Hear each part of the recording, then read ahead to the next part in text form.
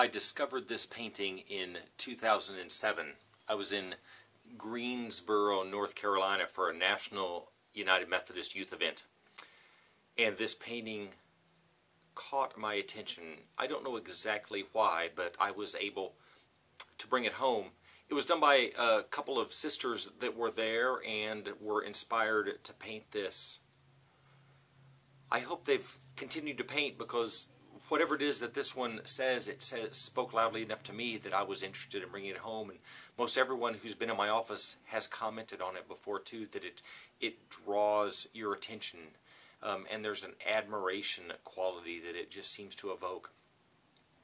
I share this because some of us who consider ourselves Jesus followers will almost as quickly as identifying ourselves as Jesus followers start heaping up excuses for why we're not very good examples of a Christ follower.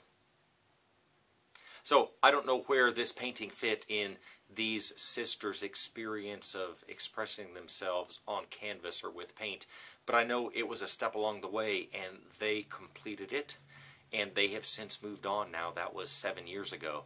So I want to invite you, if you consider yourself a follower of Jesus, try to follow Jesus. Do something. Complete a task in your mind that you associate with following Jesus. Just do something that a Christ follower would do.